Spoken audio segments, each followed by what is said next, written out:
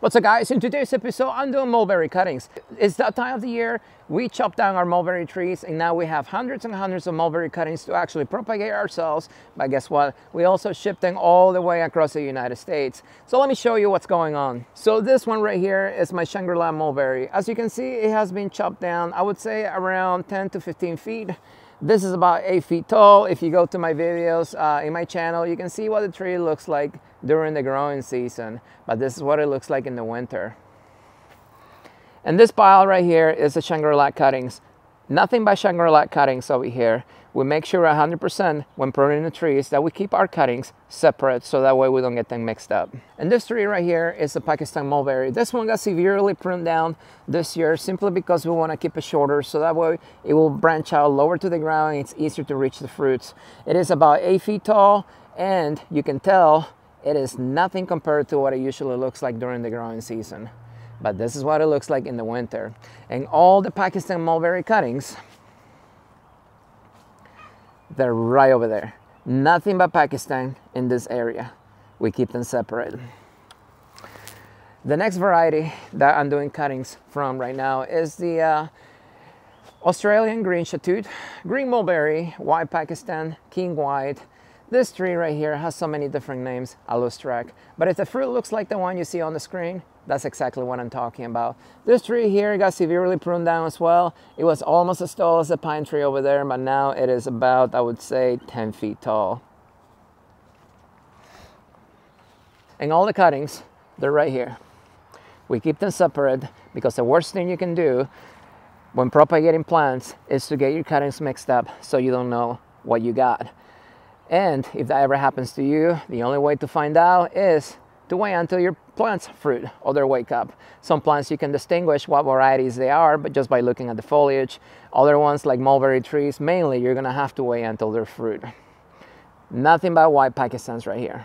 So not only we propagate our own mulberry trees from our own trees here at the nursery, we also sell a lot of cuttings online. One of the things that I hated the most when I first started was buying cuttings online, getting the cutting in the mail, propagating it, and then when it actually fruited, it was not what I purchased. And I wasted, 1 to 2 years because sometimes it takes that long to actually get fruits. So one of my missions in life is, if I ever sell cuttings, you are gonna get 100% exactly what you purchased online. So if you buy any of my Shangri-La cuttings, you're gonna get cuttings from this pile right here. Or if you buy my Pakistan or green mulberries, you're gonna get exactly what you purchased online. But like I said, so we ship a lot of mulberries online. So these are the boxes that we use. These are 4 by 4 by 20 inches. And these are the same boxes that we use to ship most of the trees that we sell here at the nursery.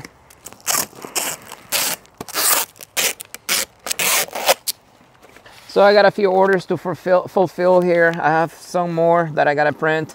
But the first person to get, let me see. First person we have David right here, and he's in California. And David purchased 10 green shatut mulberries. Come on, Shelly. So when getting cuttings, what I like to do personally is I like to give people what I would like myself to get in the mail. So normally, my cuttings are gonna be close to 20 inches long, like this one right here, and this is how I measure. So this is gonna be one cutting right there, and then I use that one as a sample to get the rest.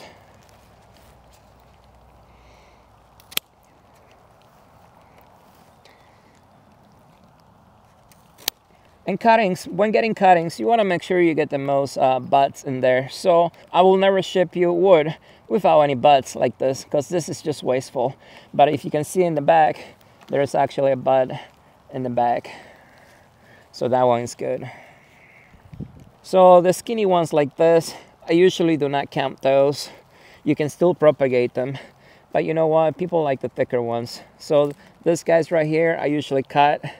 And those are usually free of charge. I do not include those into the total amount that you purchased online.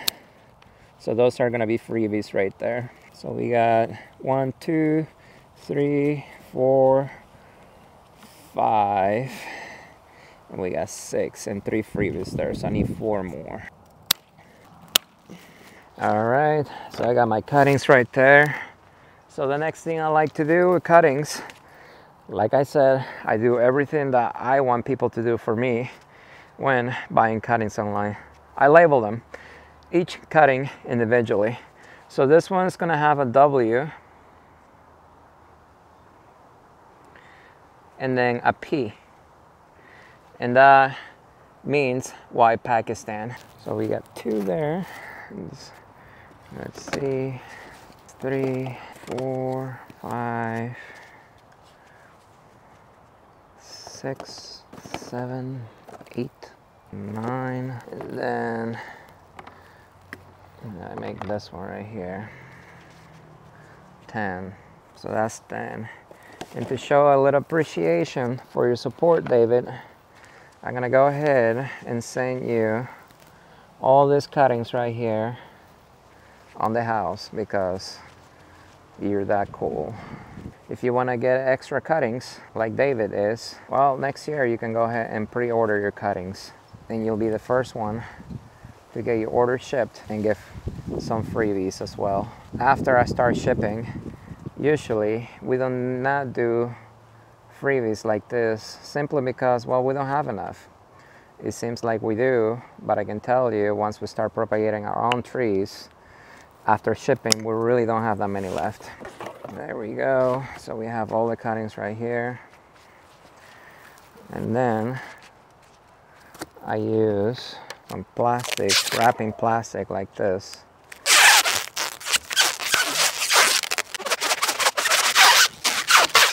So this one's done. And then I also label your bundle so you know exactly what you got. So not only are your cuttings going to be labeled, the actual, for those of you buying different varieties, I also label the actual bundle like this. So this one's gonna be green mulberry.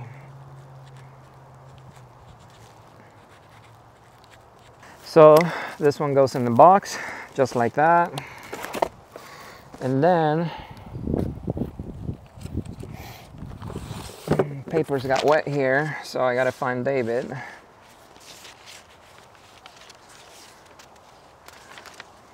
Oh, I guess I forgot his packing slip for David. Oh well, David. So if you're watching the video, you know who you are. David in California. And then hopefully you didn't forget what you purchased. So usually I put a packing slip in there, but since I don't have it right now and I'm making this video, we're gonna go ahead and skip the packing slip for David. So this one gets taped. All right, let me see. Oh, my labels are getting wet. All right, David, we got it right here. Done. And then there we go. Man, this is like coming out terrible. Normally I'm a lot neater on this, but since you guys want to watch what I do, don't judge me. Okay, David. Sorry your label got all messed up.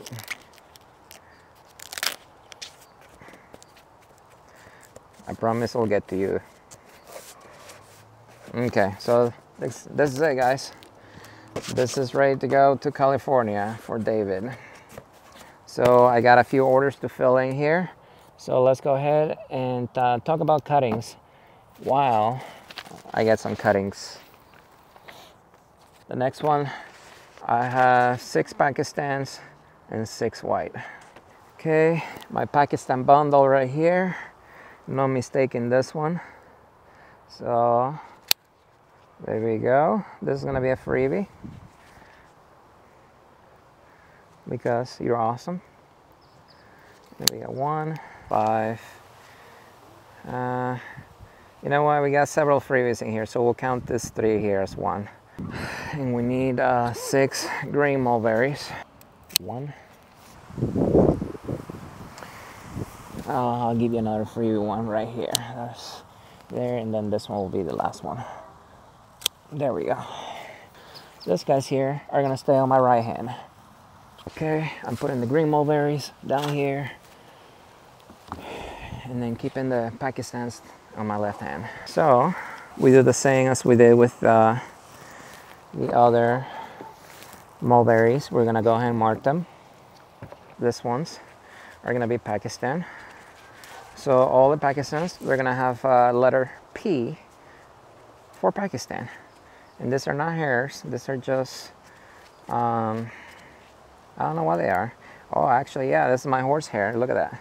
So if you get this orange hair looking thing in the mail, well, I guess my horse rubbed his butt against this branch before I cut it off. Oh well, it's a sign for good luck. So all of them are marked. Now we're gonna go ahead and wrap them.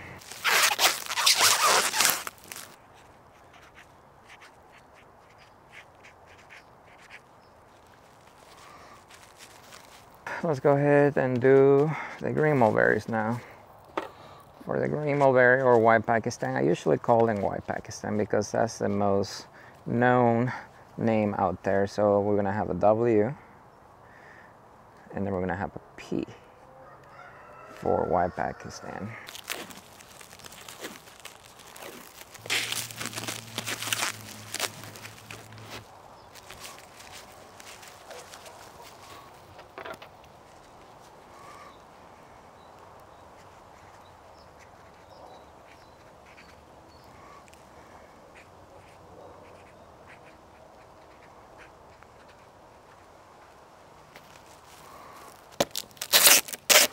So this order right here is going to Amy, who is located in Arizona. Oops, I guess I made one of the cuttings too long, Amy.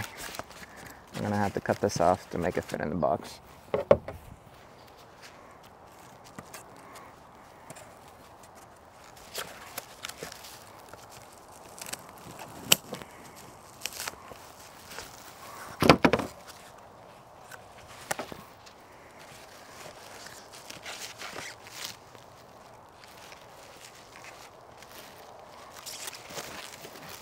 Okay, Amy, we got 6 green and 6 Pakistans. And then here's your packing slip, Amy, in case you've forgotten what you ordered a month ago. There you go.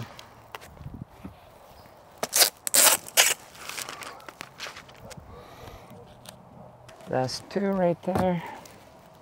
What do we have next? Next we have Victor. Victor is in Texas, and Victor got 6 white and 6 Shangri-La.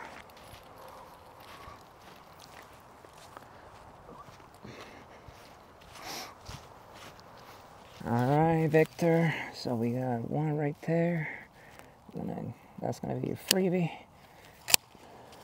and I'm gonna send you a fat one, Victor, because I know you like them thick.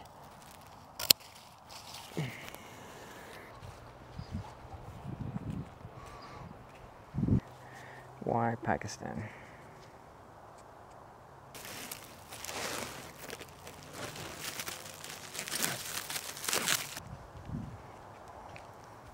All right, Victor wants some Shangri-La mulberries. Usually Shangri-La cuttings, you can tell the difference just by looking at them. This is what the Shangri-La looks like. They're more, they don't have like the specks like the Pakistan or the white. Well, actually they do, never mind. I don't know. But anyways, that's why I'm making this video, so that way you guys know exactly what you're getting. All right, so while I'm getting Victor's cuttings right here, we're gonna go ahead and talk about things to look for when buying cuttings online, especially from people who you don't know. So the first thing you need to look for is when you get your cuttings in the mail, well, you want them to be as fresh as possible. So this guy's right here, I think we cut them down maybe 2 weeks ago. Now, yes, they've been out here in the open, but it's been cool And then I'm not actually making the cuttings until right now. So that minimizes the moisture loss in the cuttings. And also when you get your cuttings in the mail, you can easily tell when you get fresh cuttings, because for one, you can see on the inside, they're very moist. They're starting to wake up. And also you can check the weight of the cutting. They're gonna be a little heavier than a dry out cutting. And also when you get hydrated cuttings or fresh cuttings, you can also tell if they're fresh or not just by looking at the bark. Usually as the cuttings start drying out, they're gonna shrivel up. They're gonna get wrinkles on them. As they get the wrinkles, well, that means that the cutting itself is losing moisture on the inside. Is that a problem? It is a problem because that is what's keeping that cutting alive. And usually when making cuttings, it's usually a race to get roots before your cuttings dry out. This is why a lot of people online tell you to put a bag over your cuttings, to keep the humidity higher and all that good stuff. It's simply because that's keeping the cuttings from dehydrating as fast as if you had them exposed in full sun to open air. But mulberry cuttings in general, I have never had an issue with them drying out. Believe it or not, this pile of mulberries right here, as long as direct sunlight doesn't hit it, it can easily stay viable for months and months. Actually, if you check my channel, you can see I have a video about propagating Pakistan mulberry cuttings, and you can see I had cuttings in the little baggies viable for like 6 months after I started them. Yes, 6 months, and all the moisture they had was just inside those little baggies. Some people are going to tell you that you can put your cuttings in the refrigerator and that's going to keep them viable longer. Yes, that will, but they will still dehydrate even in the refrigerator. So the fresher the cuttings, the better it's going to be for you. Now, Shangri-La in general, it's one of the easiest varieties to propagate, so you shouldn't really have an issue propagating this one. If you want to learn how to propagate your mulberry cuttings that you're getting from me, all you got to do is check my channel. I got a few videos on propagating mulberry cuttings. Chili.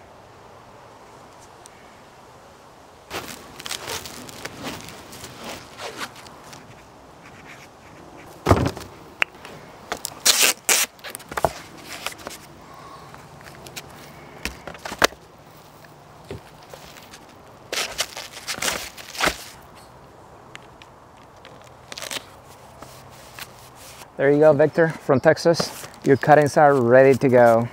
I appreciate your support again. All right, guys, so I got a few more cuttings to do. It's starting to rain, so I just wanted to show you what it looks like when we do cuttings. Now, this pile right here, it looks like a lot of cuttings, and it's not. Once we start actually getting a few hundred cuttings out of it, the pile will diminish very quickly. And like I said earlier, around this time of the year is usually when we do our mulberry cuttings.